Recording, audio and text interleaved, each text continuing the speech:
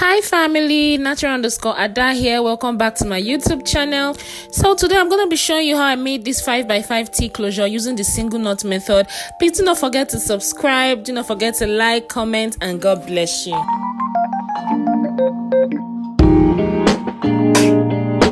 So the first thing you want to do after placing your net on your styrofoam head is to get your guideline. As you can see, I'm drawing out the middle of the net. I'm trying to get the middle of the net because it's a middle part 5x5 closure. So this process is going to be divided into two, as I would explain to you as time goes on in this video.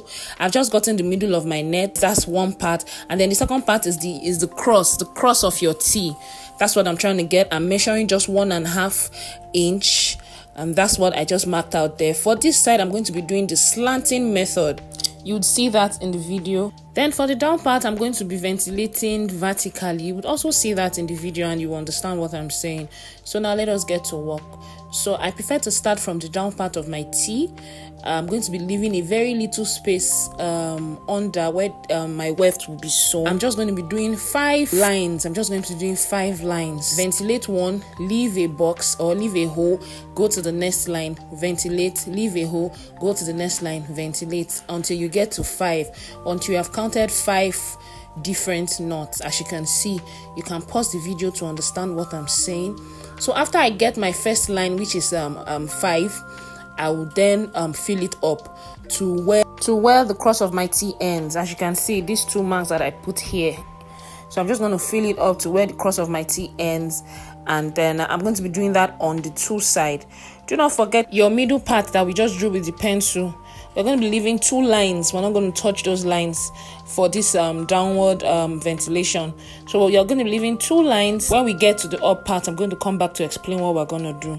So I'm going to shut up now so you can watch and enjoy the video, and I'll be back when it's time for us to do the cross of the T.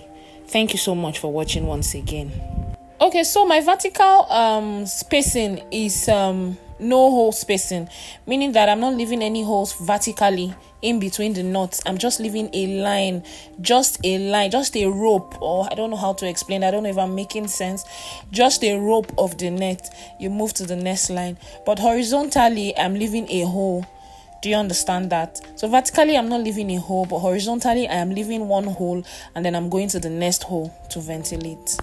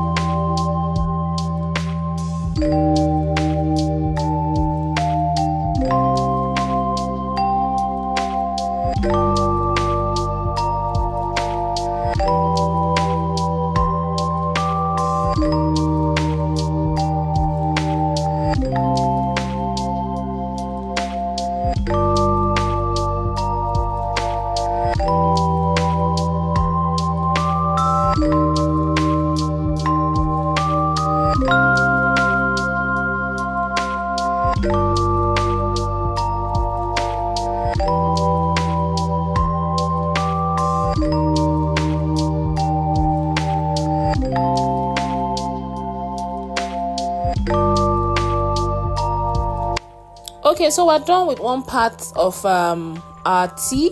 I'm just showing you that we're not going to be ventilating behind because that's where we're going to sew our weft. So what I'm doing here is I'm just trying to close my part, the 2-hole part I told you about. Yeah, so you're just going to close it behind. Just do like 4 lines without leaving any hole in between. Close those 2 lines, just like 4 lines coming up without leaving any hole in between. So you repeat what you have done on the other side, and now let us face the crossing of our T. Let us face the upward part. For this part, we're going to be doing slanted ventilating. That's going to be our spacing. We're going to be doing it in a slanted motion. As you can see, I've placed the net the way it will be more comfortable for me, and let's get to work. Looking at the way I place my net, you would see that it's easier for me to slant, to make the knot in a slanting way. So in other words, the side facing me the knot will face me. Then when I want to do the other side, I will turn the net to face me too. Do you understand what I'm saying?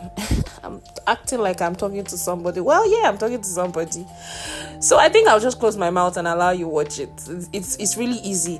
Okay, so about the spacing, we're still doing the same spacing. On top of each knot, I am not leaving a hole. It's just a line. But when I'm done with one full line, I leave a vacant line and move to the next one. And then I continue like that again. So I'll say that again. When we are ventilating, we don't leave any hole. You do it straight up. When you are done with one line, you leave a vacant line and move to the next one, and you continue like that. So I'm just going to close my mouth and I'll allow you to enjoy it. It's actually pretty self-explanatory if you watch closely. For those that have an idea of what ventilating is, actually, they would understand this easily. But if you're a beginner, you would still understand it. But you know what? I got you. My ebook on ventilating will be coming out very, very pretty soon. You can imagine learning this beautiful skill from the comfort of your home. All you need to do is buy the ebook. I'm trying as much as possible to make it as interesting as to break ventilating down. As in, this ebook is gonna be ventilating 101, the basics of ventilating. So it is for the beginners, and it is beginner level. Trust me, I'm gonna understand everything. I'm trying as much as possible to make it very beginner friendly. So guys, thank you so much for watching. Thank you for always supporting me. Please do not forget to subscribe if you're new to my channel, and if you're an old subscriber, you're welcome again. Thank you so much for always supporting your girl. I really appreciate you. So I was just trying to tell you here that for this part, just make sure that if you're not understanding this slanting stuff I'm doing, just make sure that it's on a line. As you can see this first line now, you see that everything is on a line. Just make sure it's on a line. That's what we're doing. Everything is, all these things is just English. Just make sure it's on a line. You understand what I'm saying? So thank you so much for watching. Thank you so much for subscribing in advance, liking, commenting, and sharing. I love you all, and I'll see you in my next one. Bye.